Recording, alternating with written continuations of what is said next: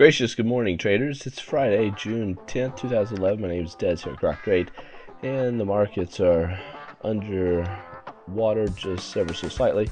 You have the S&P down 0.2%, the Dow down about the same goes for the NASDAQ. So we're going to get a little bit of a gap down here this morning, and it doesn't surprise me after yesterday's lackluster volume coming into the markets on the up day, and that up day snapped a 6-period down session, or 6 sessions if you will, or 6 periods of down days. And but here we're looking at the spider 60-minute chart, and with the 60-minute chart we were in this downtrend. Now the downtrend went into what looks to be a little mini inverted head and shoulders. We did have a falling wedge. It broke out of the falling wedge, now has pulled back.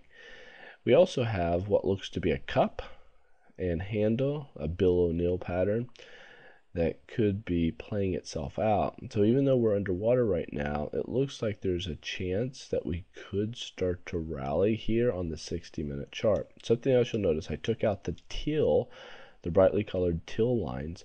That was on the 15 minutes. I only have put in the hourly lines. The hourly lines will trump the 15-minute lines, and these will be the ones that we'll be focusing on. So far as resistance is concerned, here are our numbers going into Friday.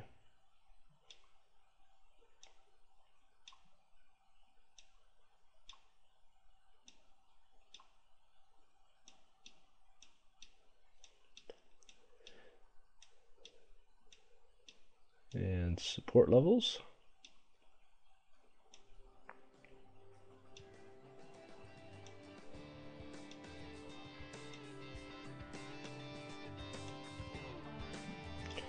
All right, there you have it. Take care and safe trading today.